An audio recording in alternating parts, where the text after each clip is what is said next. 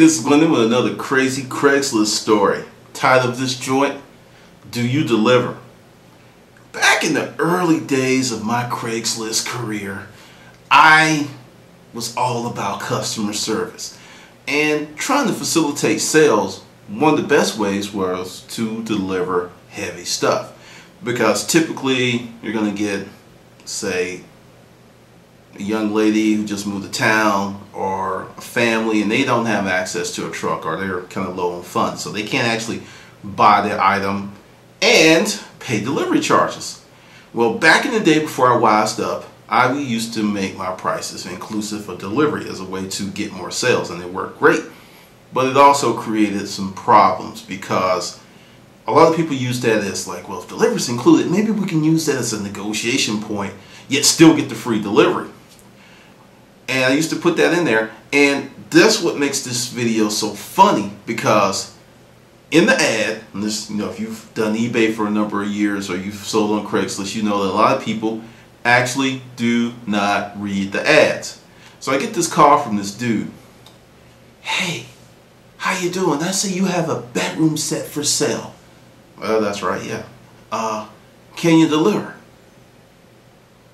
Well, delivery is included in the price. The deal is, if you pay, because I believe the bedroom set was $650, you pay $650, that price included delivery.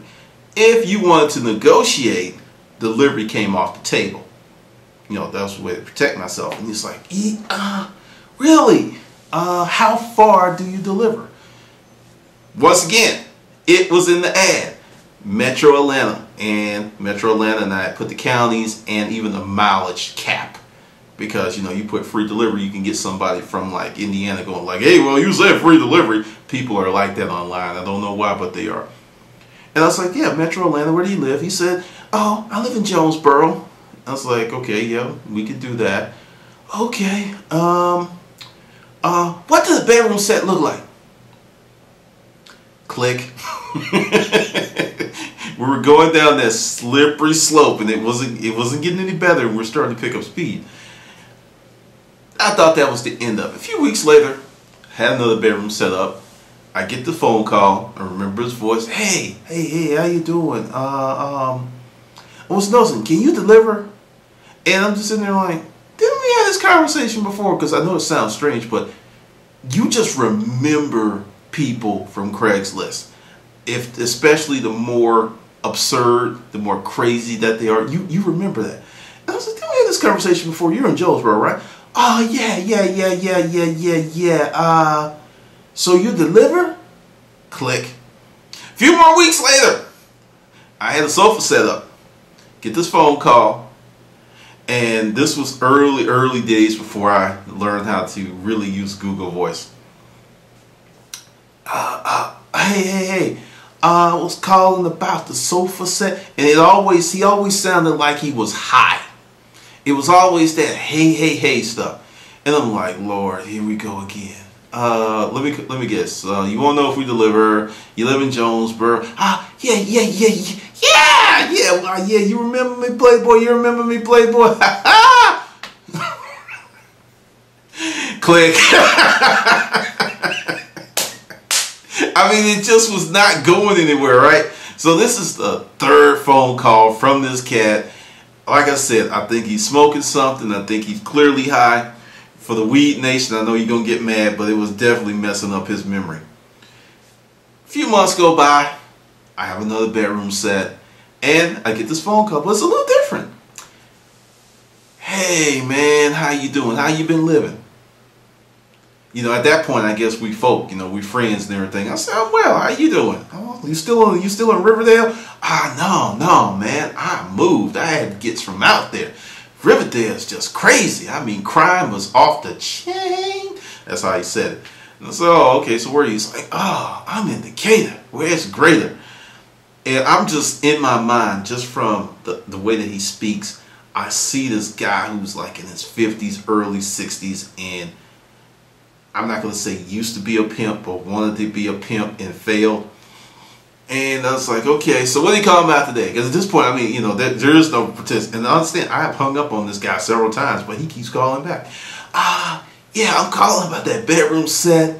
I'm in the house. It's a ranch, so there's no stairs. And could you deliver it? I can't get to you, but I can pay you when y'all get here. Flags, little men with regular red flags just everywhere. I'm like, no, no, no, no, no. I said, look, this is my policy.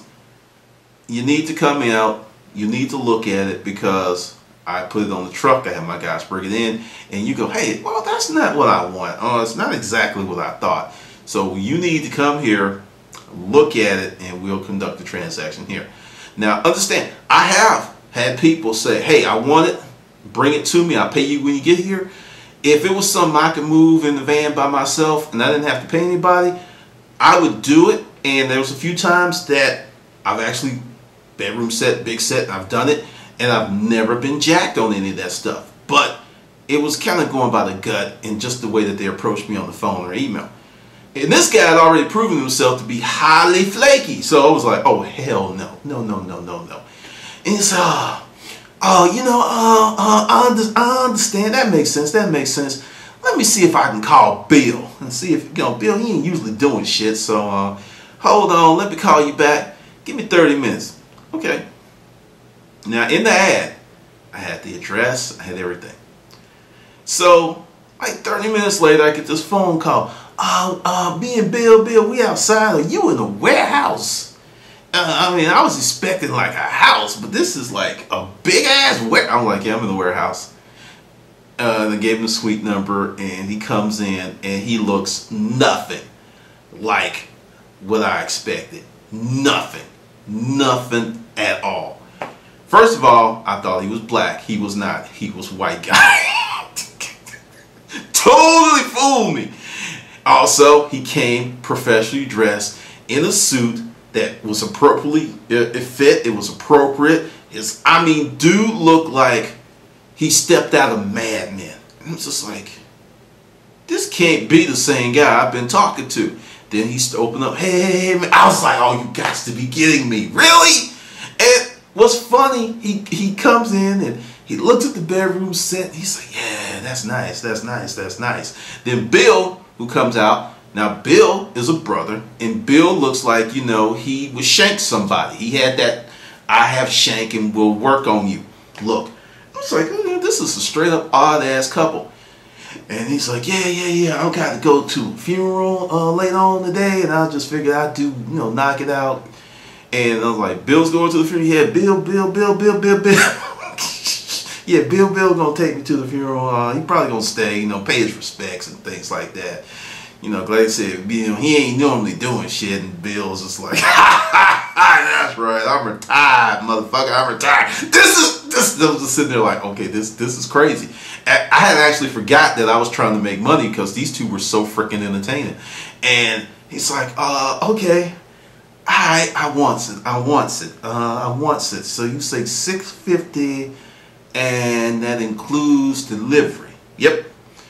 And he pulls out $1,000, and he gives me $1,000. I said, but it's only $650. He said, I see some more stuff I want. And let me, since you delivering that bedroom set, you should deliver the other stuff, right? For sure. Yeah. At this point, I'm just like, this can't be real. And at one point, I want to go get the pen, right, and make sure these $100 are real. But no, they were real.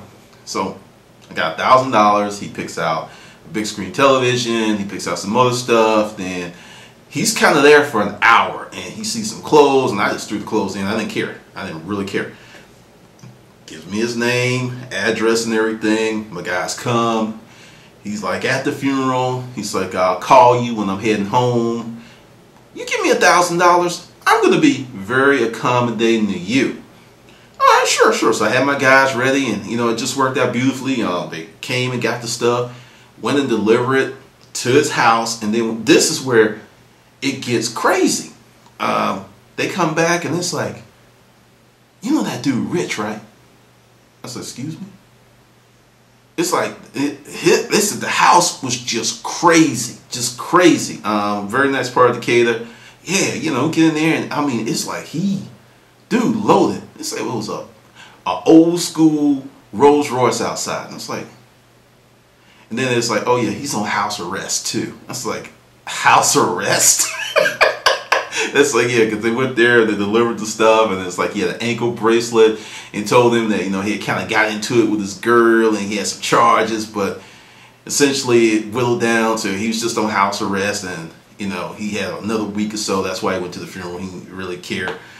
And I don't know how house arrest works, but here's this guy who appeared to be exceptionally flaky, high. I thought was black, turned out to be a white guy. Came in a suit, was GQ smooth. I'm going to give him his props. He was GQ smooth.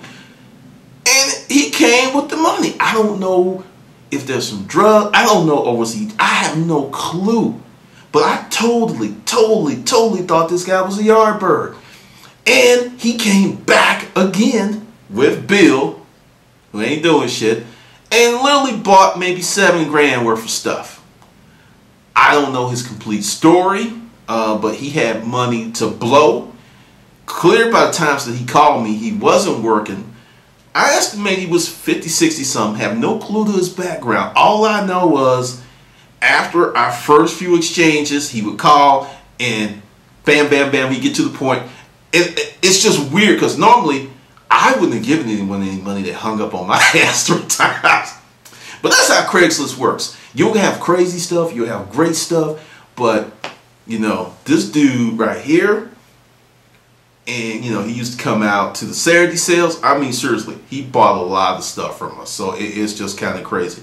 Just goes to show you, they may start off janky, but they can end up like golden. All right, this is Glendon, and this is another crazy Craigslist story.